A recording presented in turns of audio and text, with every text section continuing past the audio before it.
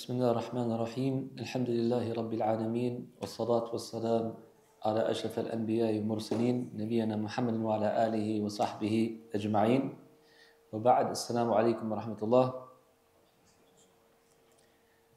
Alhamdulillah, we've reached the final subhanAllah Jum'ah before Ramadan, and may Allah reward you inshallah for if you've been attending and your niyyah is to improve yourself before and prepare yourself for Ramadan. Inshallah, you fall under the category of those who are sabiqul bil khayrat, right? The ones who are rushing forward to do good deeds.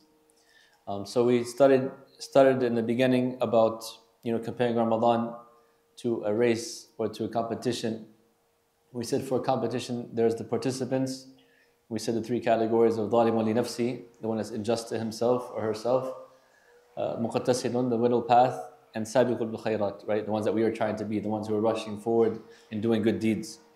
And then we said there was the preparation. We talked about that. And then last week we talked about the competition itself, which is Ramadan and its goals and some of its rules basically. So we mentioned يا أيها الذين آمنوا كتب عليكم الصيام كما كتب على الذين من قبلكم لعلكم تتقون, right?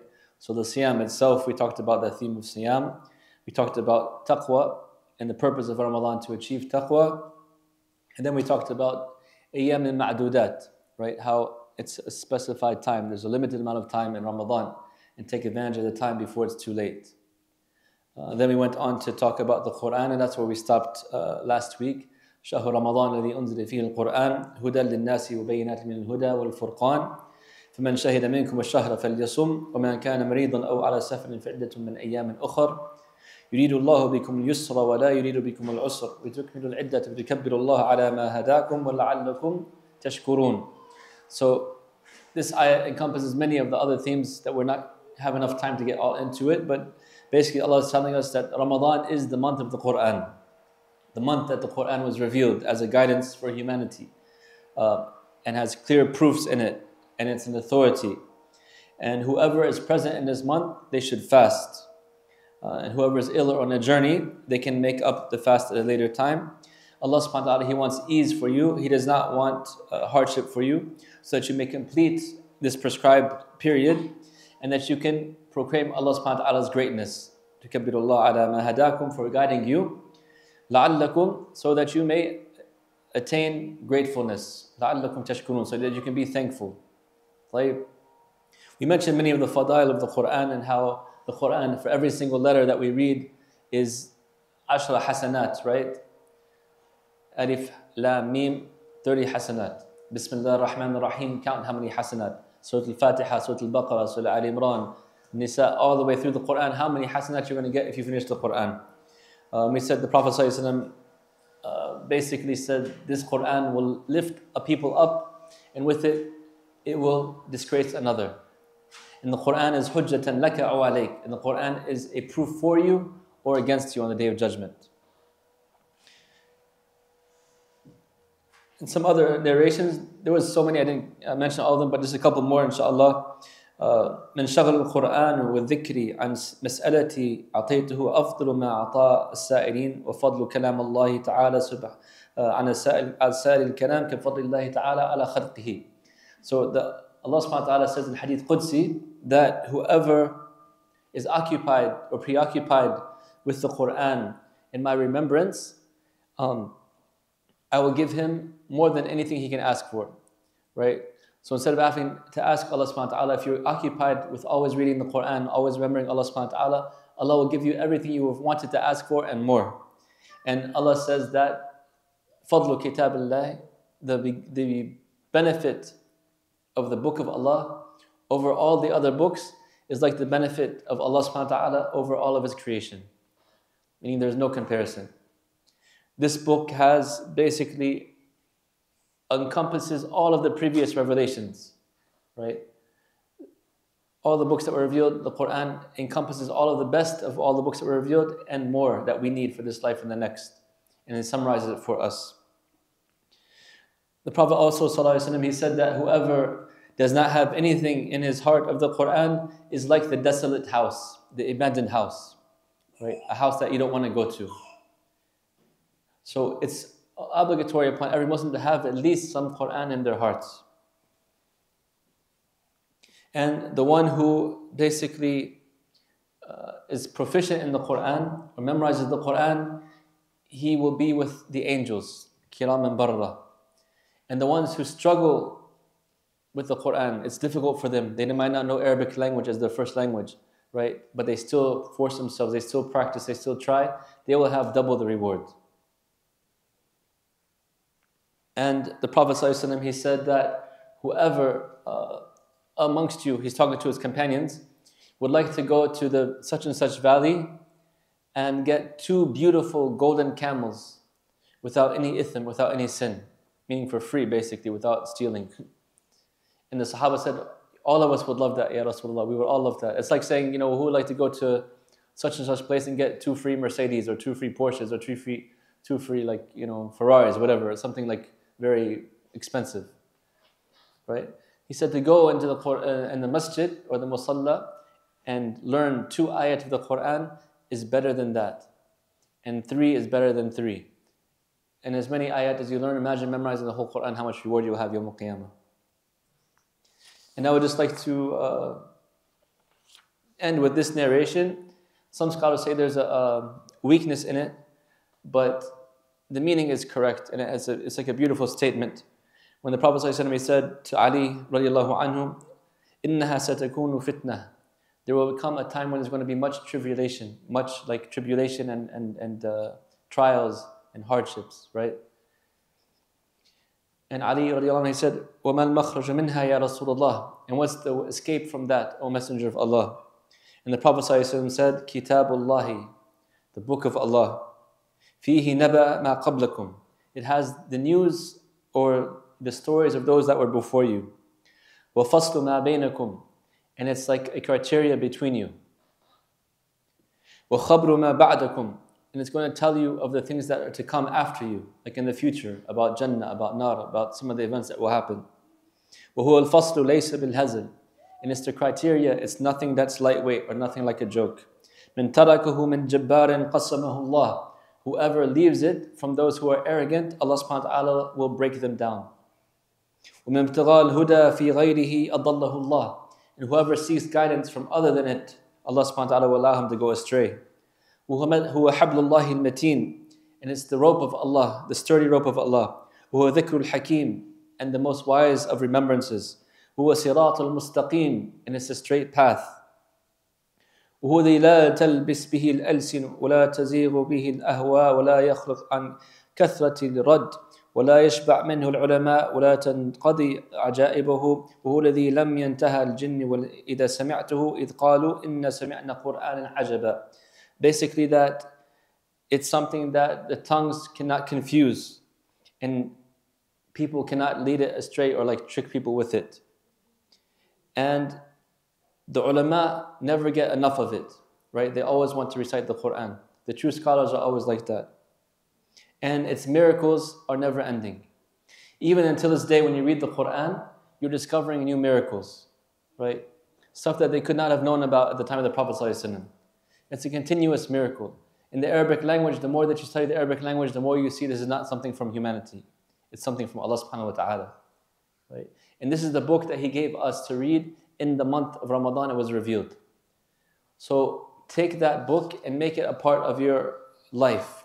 How much Qur'an are you going to read during Ramadan? Right? From now, what do you think you're going to read? Some say, inshallah, they'll do the whole book in 1 month. Some, inshallah, will finish it every week. Right? Some, from the Salaf especially, they used to finish it every 3 days. Some of the Salaf used to finish it every single day. And some, subhanAllah, there are some narrations that they finish it twice a day. Because Allah subhanahu wa ta'ala, He put barakah in their time. And they used their time to please Allah subhanahu wa ta'ala. And some of you might say that it's far-fetched, but my roommate, when I was studying in Medina, personally, he and his companion, they wanted to compete with one another, not in sports or video games or something like that, but in the Qur'an, subhanAllah. So they prayed Qiyam al-Layl after Taraweeh in Ramadan with each other, and they finished the Qur'an in that salat. The whole Qur'an in one night. When I was studying in Egypt with Sheikh Usam Abdul Azim, rahimahullah ta'ala, I mean, I didn't study too much with him, but I used to attend his masjid, especially during Ramadan. I would make i'tikaf there. He would finish the Qur'an 3 times in the last 10 nights. So it's not something that's far-fetched. If we put our mind to it and we put our time, like organize our time, we can read the Qur'an more than just once, inshaAllah. Right? One of the du'at, the callers to Islam, a younger person, was saying that, I used to find this hard to believe, that somebody can finish the Qur'an in one day or less. And he said, until I saw the people with their cell phones, meaning that like the people on their cell phones with social media and Facebook and YouTube and Instagram and TikTok and X or Twitter or whatever it's called now, subhanAllah, how much time people spend on their phones, texting, calling, all that stuff. If you add that time all up and you used it for the Qur'an, how much Qur'an can you finish, subhanAllah? So this is one of the themes. The competition is the Qur'an. Inshallah, we should try our best to complete the Qur'an and have a relationship with the Qur'an. And it's not just making a khatam, but also try to understand the Qur'an. That's more important, actually, to really understand the words of Allah subhanahu wa ta'ala. طيب. There's many other themes, but like I said, there's not enough time. So the other theme that I wanted to focus on was a dua, calling upon Allah subhanahu wa ta'ala. And that's the following ayah after we read those previous ones. وَإِذَا سَأَلَكَ عِبَادِي عَنِّي فَإِنِّي قَرِيبٌ أُجِيبُ دَعْوَةَ الدَّاعِ إِذَا دَعَانِ فَاسْتَجِيبُوا لِي وَلْيُؤْمِنُوا بِي لَعَلَّهُمْ يَرْشُدُونَ. That Allah subhanahu wa ta'ala, He says, when my servants ask you, O Messenger of Allah, about me, tell them I am near. And I respond to their prayers when they call upon me. So let them respond to me with obedience and believe in me, and I will guide them to the right way. So Allah subhanahu wa ta'ala, He's telling us, commanding us to call upon Him. Right? Ad-du'a. The Prophet ﷺ, he said, Ad-du'a huwa al-ibadah. In one narration, Ad-du'a huwa mukh al-ibadah. That the du'a is the essence of worship. In one narration, in another narration, dua is worship. Right? What a beautiful thing that calling upon your Lord and asking your Lord for what you need and what you want and your desires and your problems is a form of worship. If you ask humanity, you ask somebody for something, maybe the honorable one or the generous one, he won't have a problem. But if you ask him again and again and again, sometimes they get, okay, stop asking me, that's enough, right? They get annoyed. But Allah subhanahu wa ta'ala, He gets angry if you don't ask Him. As the poet, he said,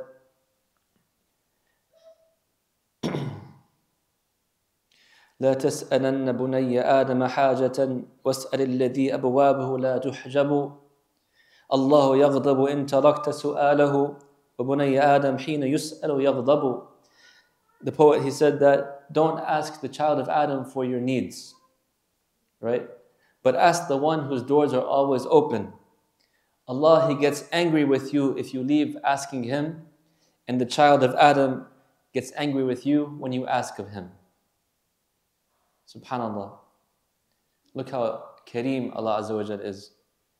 He wants us to ask of Him.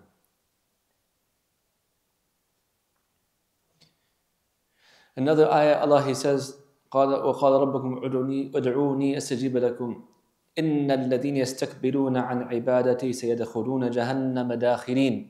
That Allah, He says, call upon me, I will answer you. Verily the ones who have arrogance in calling upon me, because only the arrogant ones won't call upon Allah, only the arrogant ones don't admit their weakness and humble themselves before Allah subhanahu wa ta'ala, verily they will be thrown into the hellfire. So not calling upon Allah actually is a sin. Calling upon Allah is one of the most noble of actions, as the Prophet ﷺ said, لَيْسَ شَيْءٌ أَكْرَمَ عَلَى اللَّهِ تَعَالَى مِنَ الدُّعَاءِ.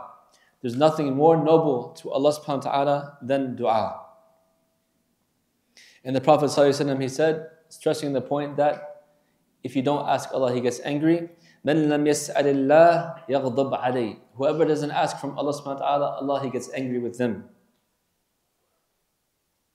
And he said that the most incapable of people are the ones who are most incapable in their dua.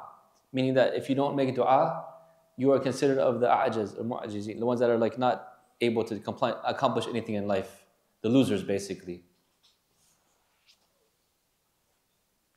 If you want Allah subhanahu wa ta'ala to be with you, the ma'iyah of Allah subhanahu wa ta'ala that only Allah knows how, the Prophet ﷺ said, Allah says, أَنَا عِنْدَ ظَنِّ عَبْدِي بِي وَأَنَا مَعَهُ إِذَا دَعَانِي, that I am as my servant thinks of me, and I am with him or with her when they call upon me. So when you're calling upon Allah subhanahu wa ta'ala, making dua to Allah subhanahu wa ta'ala, Allah is actually with you. So the arkan or pillars of dua, some scholars say, if you like the dua of the noon or the noon, Yunus alayhi salam, does anybody know his dua? Yes. Yes, mashallah. La ilaha illa ant subhanaka inni kuntu min al-zalimin. So they say, Rukn al-awwal is La ilaha illallah, Tawheed of Allah subhanahu wa ta'ala, and a belief in His oneness. And then Tanzih, glorifying Allah subhanahu wa ta'ala, Subhanaka. And number 3, L'tiraf bid-dhanb, admitting to your shortcomings, to your faults, to your lowliness, to your humbleness. Inni kuntu min al-zalimin. So if you combine these 3 affairs into your dua, inshallah, most likely your dua will be accepted.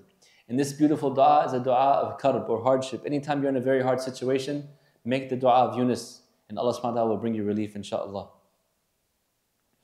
Some of the adab of dua, or the manners that we should include in our dua. Number 1 is making sure that you're doing it with ikhlas, right? Sincerely for the sake of Allah subhanahu wa ta'ala. Some people, they want to show off that they're making dua, to show off that they're pious or something like that. That is not acceptable, obviously. You want to humble yourself and call upon Allah subhanahu wa ta'ala sincerely. Number 2, you start with praising Allah and sending the salat ala Nabi sallallahu alaihi wasallam, right? The salutations upon our Prophet Muhammad and praise of Allah. That's the good way to start the dua. So alhamdulillah or bismillah, alhamdulillah, la ilaha illa anta subhanaka inni kuntu minal zalimin, Allahumma salli wa sallim ala sayyidina Muhammad. Something like this, right? And then start the dua. Be certain in your dua. The Prophet ﷺ said, "Ud'u Allah wa antum muqinuna bil ijaba." Call upon Allah and you have certainty that He will answer your dua. I don't know if I said it to you guys before, but Allah, He always answers dua. Maybe not in the way that you like it to be answered, but He will answer it.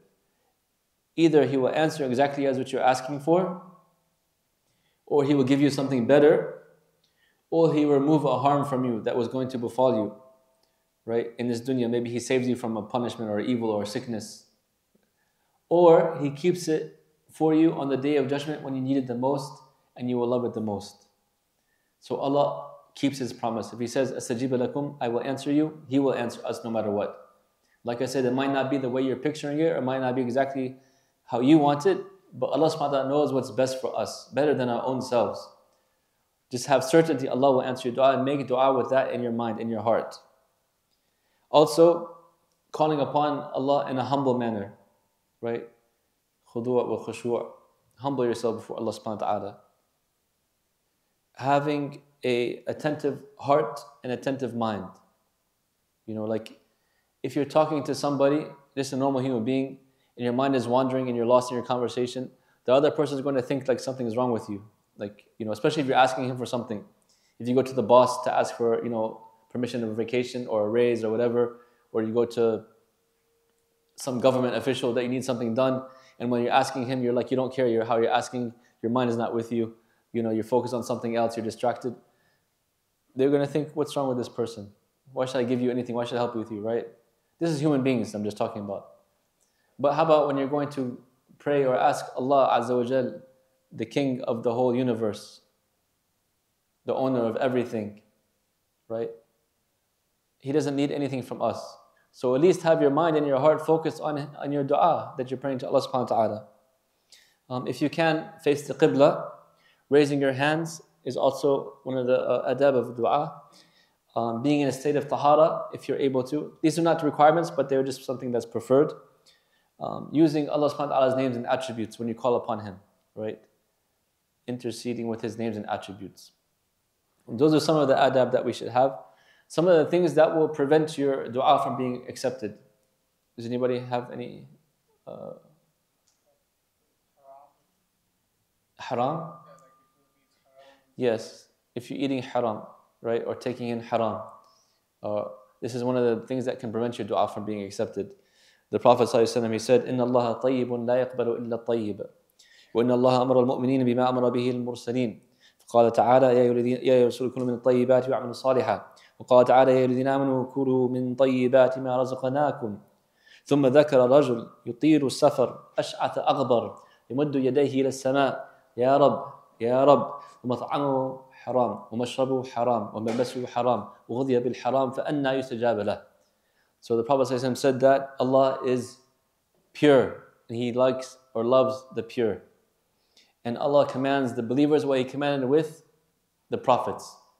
O you who believe, eat from, O messengers, eat from the tayyibat, the good things, and do good deeds. And He said, O you who believe, eat from the tayyibat, the pure things that we have provided for you. And then He mentions a man who has all these characteristics of, the dua to be accepted, basically, apparently. He's traveling, he's in a very humble state, disheveled, covered in dust, poor. He raises his hands to the heavens. Ya Rab, he's calling upon Allah's names and attributes. Ya Rab, Ya Rab. But his food is earned from haram. His drink is earned from haram. His clothing is earned from haram. He's nourished with haram. So how will Allah subhanahu wa ta'ala answer his du'as? So scholars say that you be very keen to only take in the halal into your body, in your earnings, inshaAllah. Number 2,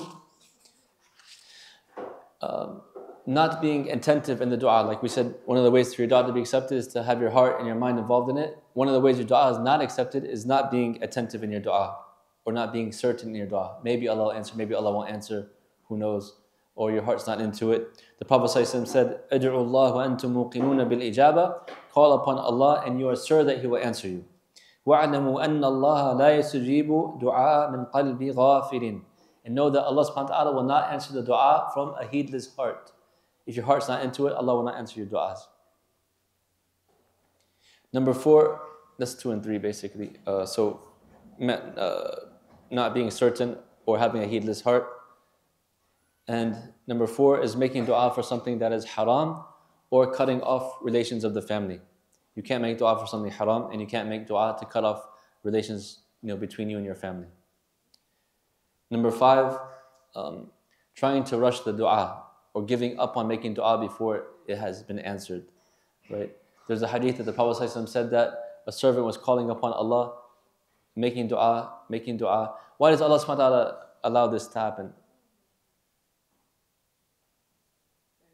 Why does Allah, He allows somebody to keep making dua, but He doesn't give it to him right away, for example?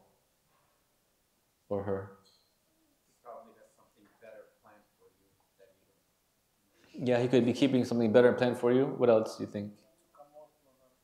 It brings you closer to Allah, because you're always calling on Allah and you keep going back to Him, you keep making dua to Him. And there's a hadith that says Allah subhanahu wa ta'ala loves to hear the voice of His servant calling upon Him. SubhanAllah. So you're earning the love of Allah when you're making dua. And Allah loves to hear your voice if you're making dua, subhanAllah. So rushing in the dua like, oh, Allah is not answering me, khalas, I'm not going to make dua anymore. That's from the tricks of the shaitan. Right? We don't want to fall into that trap. Keep making dua, because at the very least, you're getting the love of Allah, you're performing an ibadah, you're getting rewards for doing it, and like I said, Allah will answer you. Either immediately or in the future, or like I said, in a way that you didn't even expect, but in a better way that you were even asking for. So don't give up on making the du'as. طيب, what are some of the best times to make dua? What time? When? Tahajjud? Did you say tahajjud? Yeah, tahajjud, right? Last third of the night? Yes, the last part of the night, that's one of the best times to make dua. Allah subhanahu wa ta'ala comes in a way befitting His majesty and asks, is there any of my servants that have a need? I can fulfill their need. Is there any of my servants that want something? I will give it to them. So call upon me. So the last third of the night, if you get up before Fajr and pray Qiyam al-Layl, that's one of the best times to make dua. And also, you're not disturbed with the distractions of the dunya, and you're alone with Allah subhanahu wa ta'ala. What other times?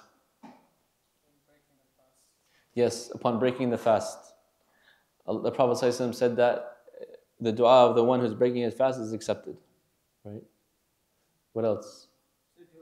In sujood, mashallah. You guys have all the answers, alhamdulillah. Yes? Between the adhan and iqamah. Very good, mashallah. And when it's raining, alhamdulillah. I think you guys got almost all of them. And you're traveling, mashallah, that's the other one. And one more I think I have. The last hour of Jum'ah, right? Or after Asr until Maghrib, that time period, the dua is accepted. Also, Sorry. Yes. I also heard that the time between two khutbah when the Imam is sitting down. Yes, some scholars say that when the Imam ascends to the minbar, or like some scholars say between the break between the two khutbahs, that's also time to make that dua might be accepted. Yes. Yes, mashallah. When you're in a hardship or you're in distress, that's one of the best times to make dua. So very good, mashallah. We said before Fajr, like last third of the night, between the adhan and the iqamah, upon breaking the fast, when it's raining, when you're in sujood, during times of hardship, and when you're traveling, inshallah. Jazakumullah. You guys got all of them, alhamdulillah. طيب. So that's basically, alhamdulillah, the competition or the goals aspect of Ramadan. And then we have the final part of the competition, which is the rewards, right? The benefits that we reap from fasting or from Ramadan in particular. The Prophet, or Allah subhanahu wa ta'ala, he says in a hadith Qudsi, and this should be sufficient for us to want to fast, كل عمل ابن آدم له إلا الصيام فإنه لي وأنا أجزي به. That all the actions of the child of Adam are for them except fasting. It is for me. Allah is attributing it to Himself, and I will reward accordingly. Right? Accordingly, Allahu A'lam how much. Because we know the regular a'mal that's for us is like 10 to 70 to 700 to 1,000, million, whatever. But Allah subhanahu wa ta'ala, He didn't put a limit on it. He said, "Ana ajzi bihi," I will take care of it. I will take care of His reward. Why? Because the scholars say that siyam is one of the most sincere deeds you can do, because nobody really knows if you're fasting except Allah subhanahu wa ta'ala. That's why it's complete ikhlas in it. Right? And if you do the other benefits of fasting, like we said, keeping away from that which is prohibited, obviously, and have a higher level of fasting, your reward gets even greater and greater. Like, also, the Prophet ﷺ said, "As-sawmu junna yusjana biha al-abdu min an-nar." Yustajanna biha al-abdu min an-nar. That the sawm is a shield or protection, and it will protect the companion of the fasting from the hellfire. The siyam will shield you from the hellfire, right? It will protect you from going to hell. And this is, when I say siyam, obviously it means fasting sincerely for the sake of Allah, fulfilling its obligations, and staying away from that which is prohibited. Some people, like, they fast literally, abstain from food and drink, and intimacy with the wife, or the wife with the husband, etc. But they indulge in namima, or kadhib, backbiting, or lying, or cheating, or stealing, or they look at the haram, right? What kind of fast is that? The Prophet ﷺ said, "من لم يدع قول الزور والعمل به فليس لله حاجة أن يدع طعامه وشرابه." That if a person doesn't leave foul speech or foul actions, Allah does not need you to leave your food and your drink. رب صائم ليس من صيامه إلا العطش والجوع. That perhaps a person is fasting, he has nothing from his fast except hunger and thirst. So the point, like we said last week, is attain taqwa. If you are abstaining from the halal, but you're not abstaining from the haram, there's something wrong with your siyam. So the real siyam, obviously, is fulfilling the rights of Allah subhanahu wa ta'ala, your obligations, your fara'id, and staying away from that which is prohibited. If you want to get to the higher level of siyam, you go the next step, which is not even wasting your time on unnecessary things. And you focus solely on the ibadah of Allah subhanahu wa ta'ala this month. This is a once in a lifetime opportunity that we don't know if we'll get it again. How many people have passed away already between the last Ramadan and now? Right? Last Ramadan, how many times did we tell ourselves, "Oh, I wish I did this more, I wish I did this more, oh, I wish I could have, prayed more qiyam or read more Qur'an." Khalas, now you have the opportunity. Allah is giving us another chance. If we make it, inshallah, may Allah allow us to make the month of Ramadan. So take this golden ticket, inshallah. The Prophet ﷺ, he said, he was asked by one of the companions, what is something that will basically get me into Jannah? Ya Rasulullah, murni bi amrin yanfa'uni Allah bihi, qala alayka bis-sawm fa innahu la mithla lahu. He said, what is something that will like help me or benefit me or get me into Jannah? He said, I advise you with fasting, for there's no comparison, there's nothing to compare to it. And then he says, talking about the beauty of fasting, Inna fil jannati baban yuqal lahu ar-rayyan. Verily, there's a door in Jannah called ar-rayyan. Yadkhulu minhu as-sa'imun yawm al-qiyamah. Only the fasting people will enter through it on the day of judgment. La yadkhulu minhu ahadun ghayruhum. Nobody else will enter except the fasting one. يقال أين الصائمون فيقومون لا يدخل منه أحد غيرهم فإذا دخلوا أغلق فلم يدخل منه أحدا. They'll say, where is the fasting ones? The door will ask the people, where are the fasting people?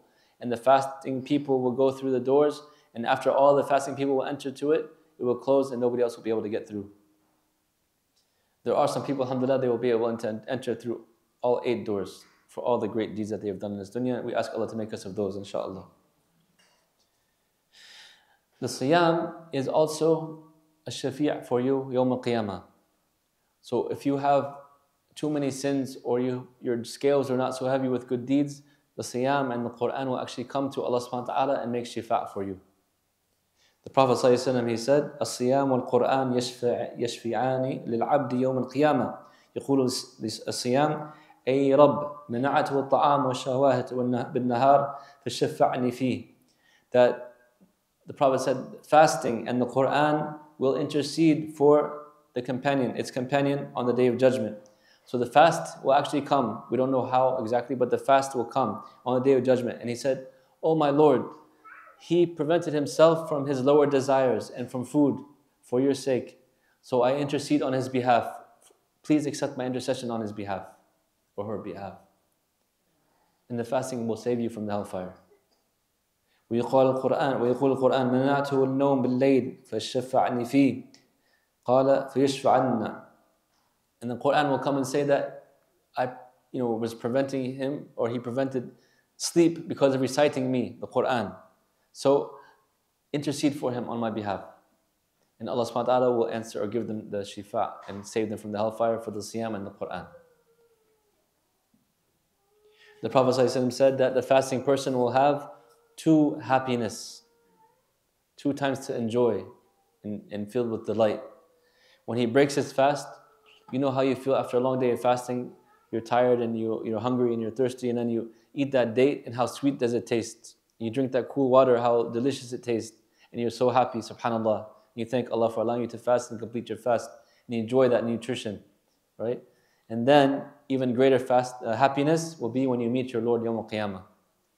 And the Prophet ﷺ said that the scent of the mouth of the fasting person is more beloved to Allah subhanahu wa ta'ala than the greatest,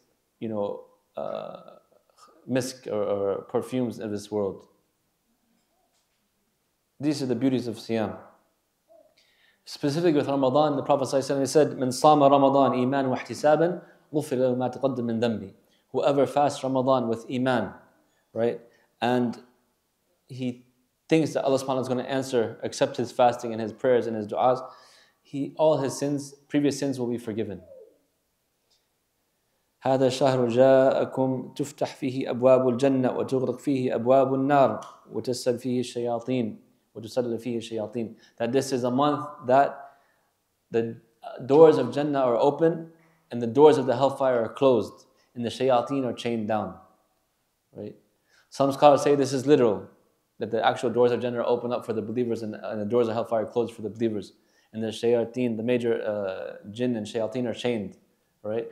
And some say it's metaphorical in the sense that the acts of righteousness are opened up so much in Ramadan.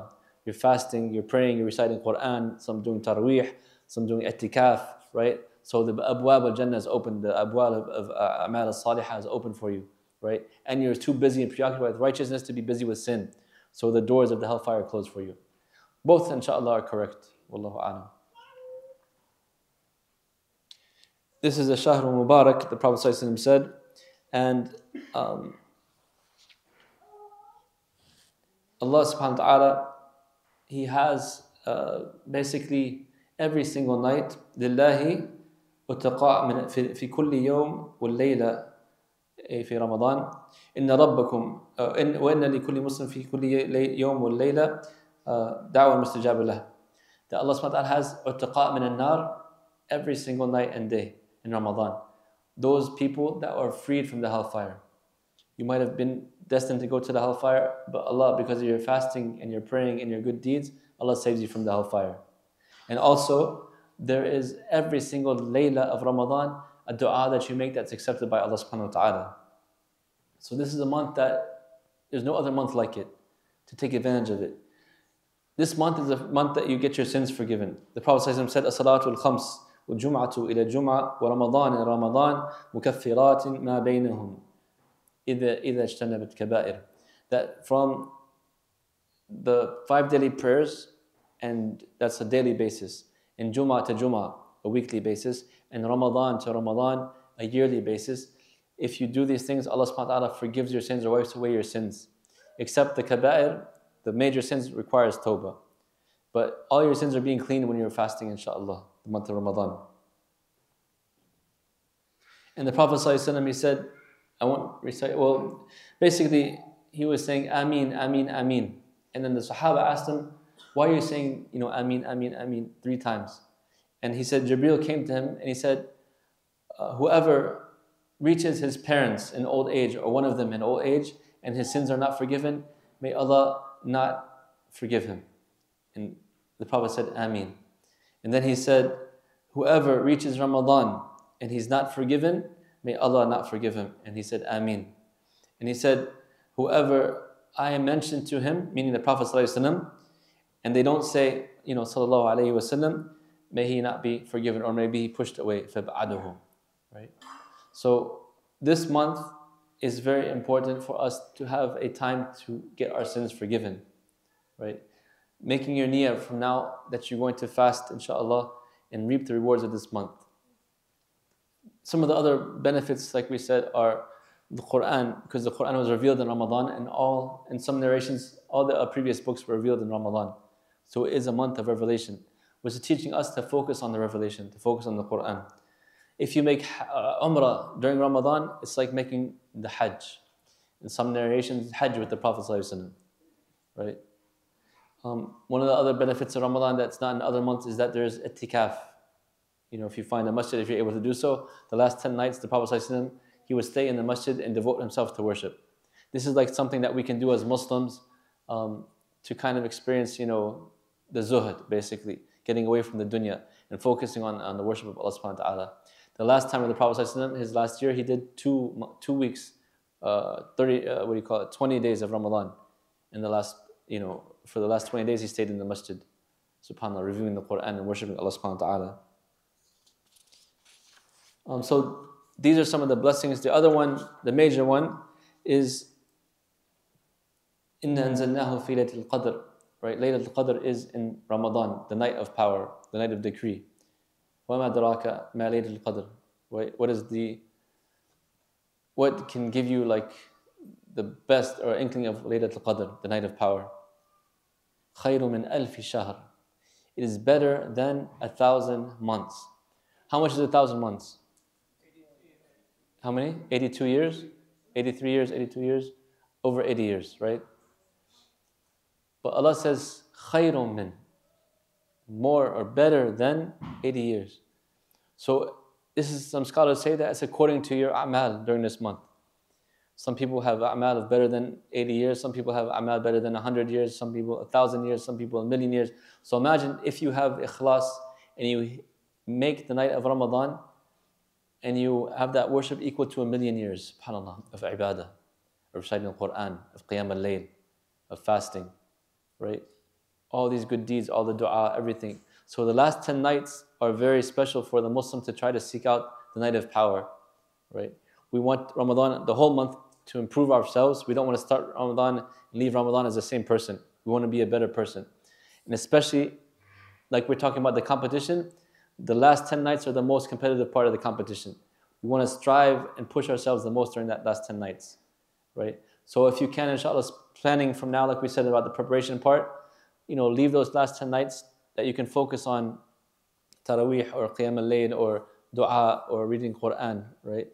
And especially the odd nights, because most likely Layl al-Qadr is in the odd nights of the last 10 nights, right? So these are some of the preparation, inshallah, and descriptions of the Qur'an about the specialness of Ramadan, right? And what we should be focused on, achieving taqwa, taking advantage of our time, reciting the Qur'an, right?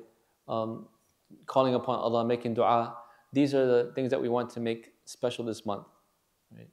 We don't want to make it like any other month, because it's not. And we want to be especially better in Ramadan than we normally are.